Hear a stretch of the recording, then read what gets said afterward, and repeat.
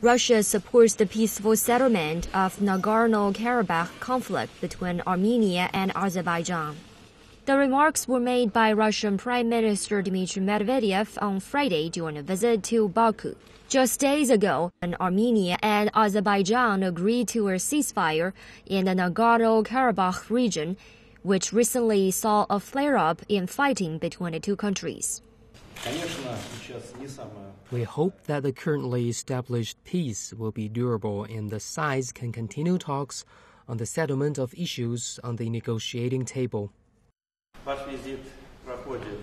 Azerbaijan was forced to make measures to prevent a military provocation and re-establish the ceasefire regime.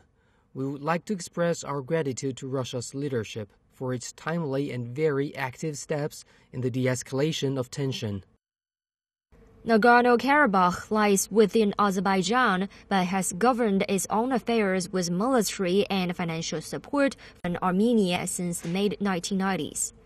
The recent fighting was the worst outbreak since a full-scale war over the region ended in 1994.